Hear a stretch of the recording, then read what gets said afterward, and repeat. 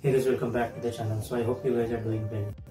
So it's been too long I am making this video. So I was just going through the newspaper and the news articles, and then I thought of sharing the news with you. So this news might not be something that is new to you. You might be knowing about it if you're working in IT sector. Okay. So in my previous video regarding recession in the IT sector in India, I discussed we are a bit far away from the recession because as of it seems we are nowhere close to the relaxation in the IT market. This layoff seat is increasing more and more. So I'm just going to discuss some of the articles about the layoffs. I will be also discussing like how many companies are there which are laying off the employees more frequently, and we can also discuss what is our position in India and how we can overcome it. So see, before discussing the problem, I want to discuss the solution. So the first thing, you are there in the IT sector, so avoid switching your job before 2023 first quarter, which is April or May. So उसके पहले आपको switch नहीं करना है because wherever you are going, you'll be treated as a new employee. और अगर उनके पास in case of cost cutting की बात आएगी तो पहले new employee को ही fire किया जाएगा.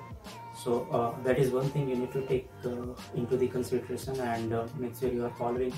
The second thing is either you have been laid off or you are in a position where you are not feeling confident of your position, then it's better to upgrade your skill, make more connections. So go to LinkedIn and make sure you are making connections, you are building some new connections. If you are in the bench in your current company, then make sure you are getting into the project as soon as possible because bench is not the safest place to be as of now. Okay. So I was just going through the news article and it says we are seeing the largest layoff of 2022.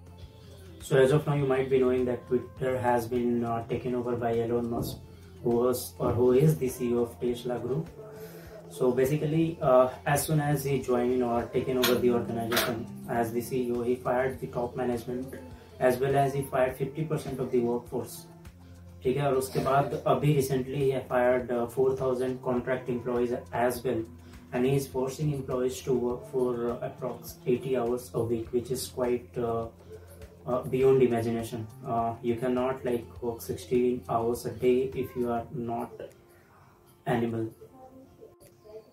Apart from Twitter, there is a Meta that was Facebook initially, but Meta is a parent company of Facebook now. So basically it handles all those Facebook group of companies like WhatsApp, Instagram and all. So they have basically slashed 13% of their workforce. If I could give you the brief, how many other companies are there which are also laying off the employees, then in that list we have Microsoft with 1,000 employees as of now for the data, Snap having close to 1,200, Lyft about 7,000 employees, Stripe around 1,100, Coinbase, which is like cryptocurrency company, basically it deals with the cryptocurrency. So basically they have fired 1,100 employees, Shopify 1,000, Netflix 450. But among the list of this company, if you see, Twitter is some company who is doing some insane work. So apart from their main workforce, they also have fired contractors and they have not even informed those employees. Basically, when they come to work, they have seen that they have lost access to the email and Slack. Slack is one of the channels to communicate between people. It's like a messenger only. So they thought they do not have any access to this application. They informed to their manager, and then their manager was informed that these employees have been laid off. So there are some reports which claims that 11,500 people have lost their jobs in India in 2022. Recently, Byju has announced plans to lay off 2,500 employees. Similarly, Unacademy has laid off 1,150 employees, Vedantu 624, Ola nearly 500 employees, and healthcare startup FAANG has laid off 600 people. So close to 11,500 people have been laid off. And if you talk about the tech IT sector, which having the companies like Infosys, TCS, HCL, Tech Mahindra, then there is no such thing called layoff as of now.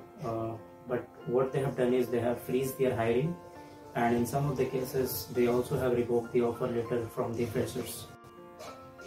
So one thing for the employee who have been laid off, so if you are not part of the hi-fi event like Twitter or Meta, so you might have been like laid off in a smaller group. So what you can do is you can ask your previous employer to provide you an email or a letter stating that you have not been fired, rather you have been laid off. There is no shame in searching for a job by giving the reason of a layoff.